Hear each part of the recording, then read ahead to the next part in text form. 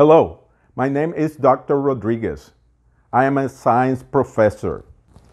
STEAM is an educational movement that combines science, technology, engineering, art, and mathematics.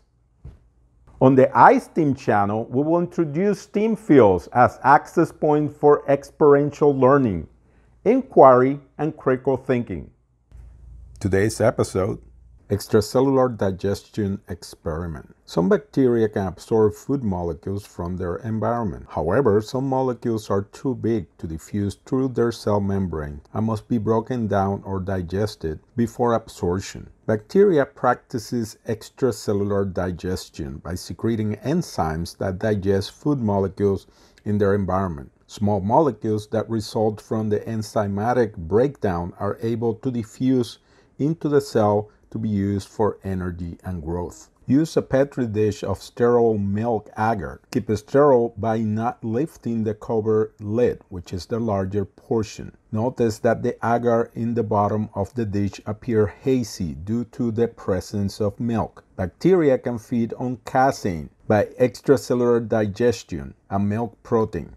As milk is digested by the bacterial colony, the agar will become transparent. Record species of bacteria inoculated, type of agar used, and your name along the margins of the bottom lid, smaller. Using sterile technique, remove a very small sample, even one cell is enough, of a red pigmented Serratia marcescens pink colony from a pure culture. Practice sterile technique. Once inoculated, store the petri dish in the incubator. Keep the plate upside down and horizontal. After a week, remove your culture dish from the incubator. Examine it and diagram your results. Explain your results of extracellular digestion. I hope this presentation was insightful. Please subscribe and give us a thumbs up if you enjoy learning about STEAM.